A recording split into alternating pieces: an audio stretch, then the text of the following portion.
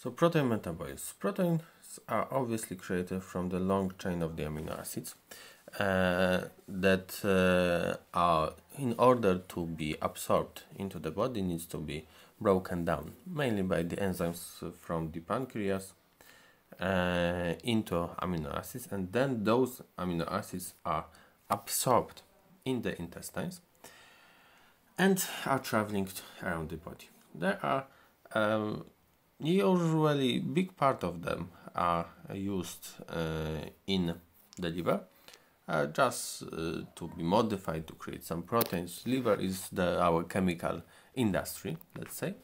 In case if the glucose levels are low, the amino acids can also be a substrates in the process of gluconeogenesis. So the liver is able, mainly liver is able to create glucose from the amino acid.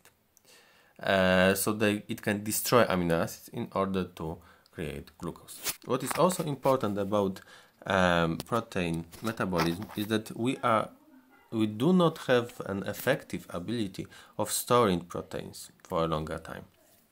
So if we have too much of the proteins, it will lead to increased production of the wastes, yes, wastes that are containing nitrogen. That's why we were talking about nitrogen balance when we are thinking about the amino acids. Yes, because those wastes, like ammonia, for example, are containing nitrogen.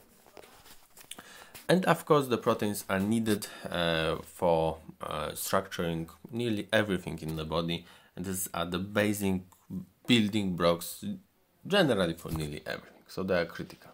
And we have some amino acids that are exogenous and endogenous.